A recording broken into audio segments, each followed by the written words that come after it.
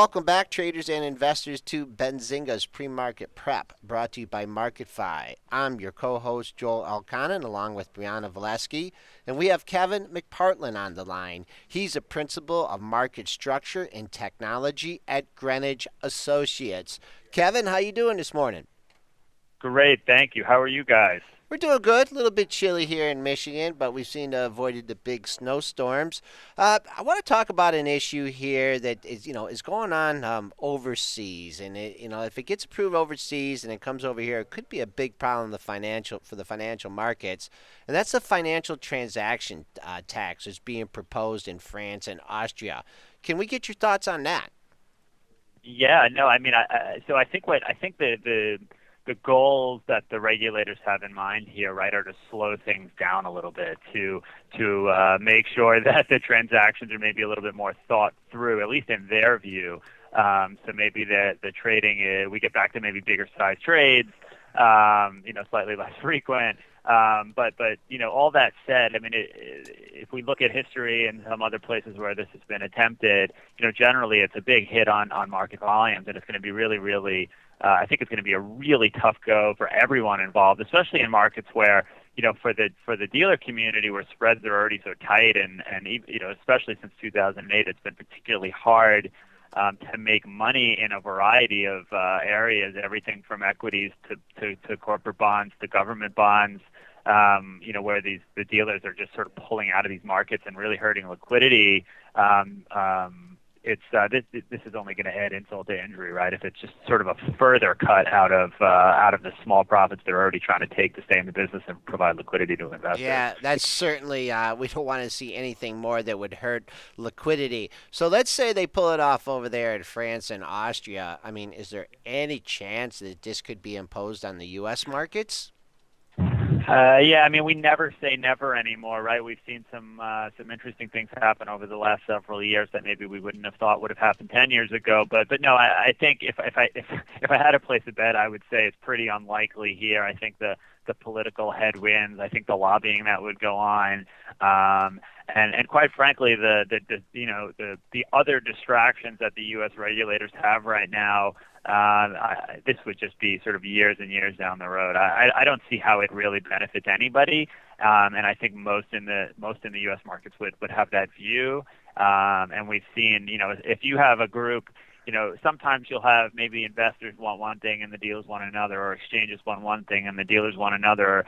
I think we would have a case here where almost everybody would be aligned, maybe outside of the regulators. And when that's the case, it's going to be pretty hard to get anything to move through. Do you think that if they? I mean, first of all, I mean, trying to eliminate speculation with the chance of hurting liquidity. To me, that sounds like a recipe for disaster. Do you think that if they went forward with this, that there might be exemption for market makers? Because I mean, they're dropping by the wayside anyways. Do you think there may be some exemption for this? Market yeah, makers. I mean, but so this is where, I mean, we went through this with the derivatives reform, right, where they put a pretty sort of hardcore rule in place, and then by the time we're done with it, we have to carve out, a variety of areas to make the rule realistic, at which point then was it really worth it in the first place, and did we really get, or did the regulators really get what they thought they would get? I think this might be a case there. I mean, yeah, they would have to make some carve-outs to let the market function, but in some ways, at least in my head, if you're starting to have to make exemptions to rules, then maybe you should rethink the rule. You should rethink the rule in the first place. I mean, global regulators have done enough to hurt liquidity, over the last 6 years, and I appreciate the rationale. Right, we're trying to, reduce systemic risk is the sort of big pie in the sky goal here. But to some extent, I'm not sure.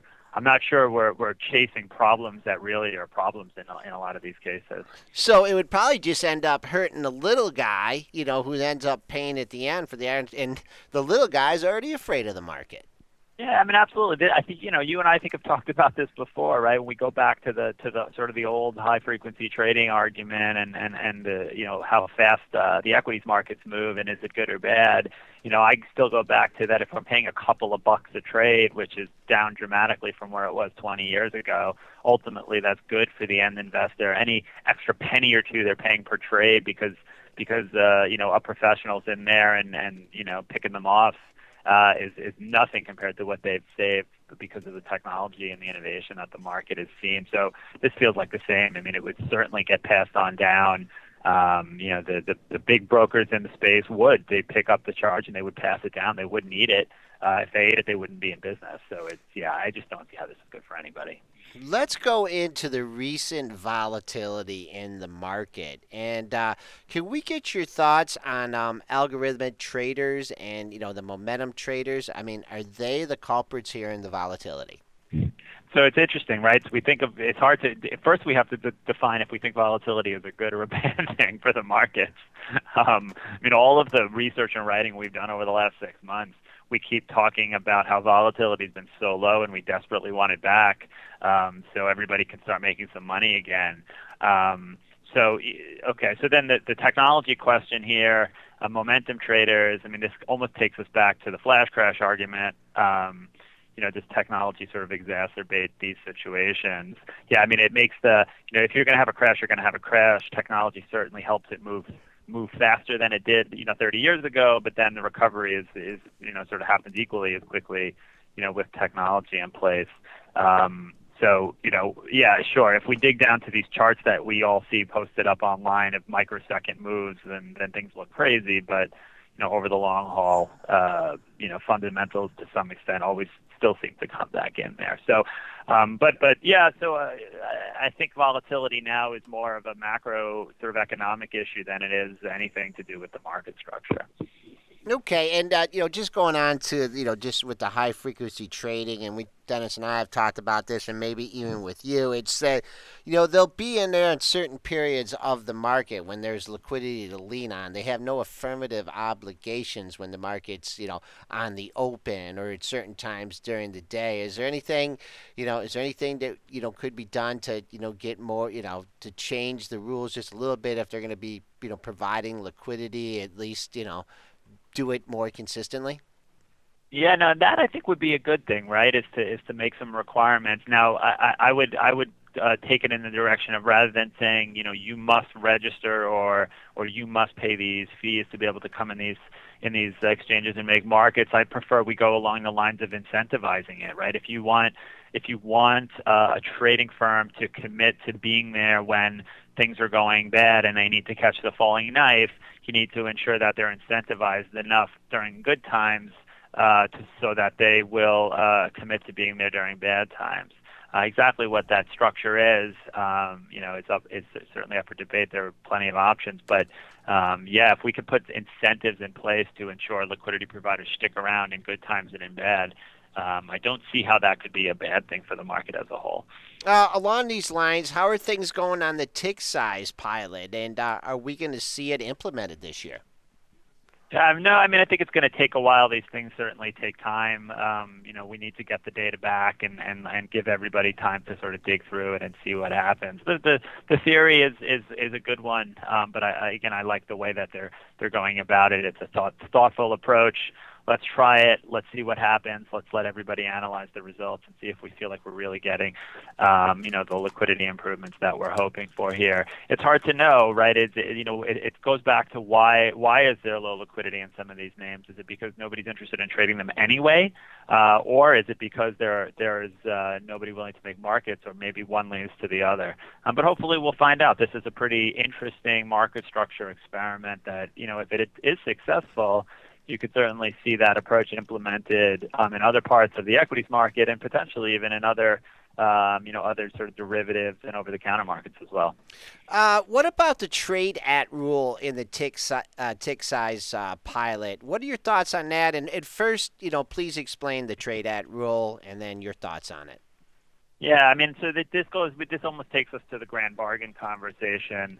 The trade-out rule really will incentivize, in short, will incentivize folks to do more trading from registered exchanges as opposed to in some of the dark pools. There's a lot of nuance here, of course, to what's good and what's bad. I think what ICE is proposing is not, is a pretty reasonable solution. I think they're trying to, keep everybody happy here. It's certainly not good for some of the bank-owned pools. But I think it could ultimately be a positive for some of the more independent guys, the liquid nets and bids of the world, as maybe the sort of the ATS list is shortened, and sort of those independent firms, with models that are arguably, or at least in my opinion, the models that were put in place. This is why dark pools were invented, right? It's to help folks do bigger size trades with less market impact. Then they'll ultimately be successful. But again, I mean, we've got a couple of years to go before we really see any changes here. These are big changes to the market. I think the market needs some changes. It would be nice if we could simplify things a little bit, and one way to simplify things would be to have less places to execute, and this could certainly take us in that direction. And that's kind of taking into my next question, just your overall thoughts on market structure. If you had a wish list, what would be the top 3 things you would change in market structure or address? Yeah, so in equities, I mean, I'm going to give you a cop-out answer, right? It's simplify, simplify, simplify. Right? If I had my way, we would shut the markets down for 2 weeks and put everybody in a room and lock the door and not let them out until they agree on a new way forward. We're working off of legislation that was written 100 years ago before we had technology at all, right? Before we had computers and we were talking in milliseconds.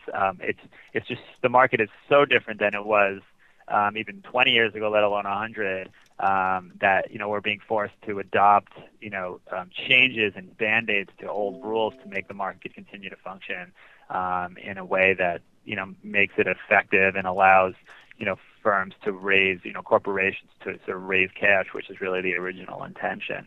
So anything that can be done to simplify the structure is good. Now that said, I think the other thing that we need to keep in mind, since the crisis, there's certainly been a target on the dealer community, which in some cases, okay, maybe is fair, but I think in other cases it's not. We need to remember that we need the brokers in the market to help grease the skids and keep trade and keep flow going. So if you make it so impossible to make money in the markets, they're not going to have any reason to be there. And if they're not there, then again, like we just talked about a few minutes ago, that's not good for the end investor, right? That only raises costs and limits liquidity, and we don't want that to happen. So I guess to sum that up, I mean, we want simpler markets. I think we could be better off with fewer venues, but we want the incentives to stay in place to keep the brokers, in the market and able to make enough money that they feel like it's worth providing that service to the industry. Okay, we're on the line with Kevin McPartland. He's principal of market structure and technology at Greenwich Associates. Kevin, before I let you go, I got a tough question for you. Are you ready for it? Yes. Okay. Okay, try me. Okay. All right. I'll give you a second to answer. All right. You got deep expertise in OTC derivative markets, right? And what took us down during the financial crisis in 2008, 2009 were, the mortgages, the jumbo packages, mortgage loans, and the derivative markets. Are you seeing anything out there in the derivatives markets? I know the government's tried to shut it down a little bit. That is any cause for concern? Yeah, that's a great question. Yeah, I mean, a lot of 2008 does go back to mortgages, and wherever you point the source of that is, again, we'll save that for another show because that's a long conversation. I am starting to feel a little concerned as you see underwriting standards seem to be dropping again. I was reading some research a few days ago that talked about how, subprime mortgages are back. We just don't call them subprime anymore. We call them non-prime, so they don't seem so scary. Memories are very, very short.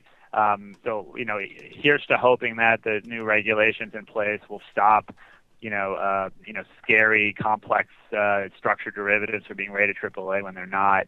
But it does feel a little bit like we're sort of loosening again, which certainly helps the economy to get moving. But it makes me wary of where we're going to be 10 years from now, particularly with rates having been so low and money so cheap for so long. It makes me worry what the results are going to be 10 years from now. So we'll see. I mean, thankfully the markets are going in the right direction, and everything seems to be picking back up, and we talked about volatility, which ultimately is good for the financial markets at least. Right. Okay. Let's hope I'm wrong, and the mortgage market is in a better place than it was 10 years ago. All right. Great answer to a tough question. Kevin McPartland, Principal of Market Structure and Technology at Greenwich Associates. Kevin, it's always great having you on. I know Dennis loves to be on with you too, but we're going to get you right back on the schedule. Thanks a lot. Have a great day and a great weekend. Thank you. You guys too. Stay warm.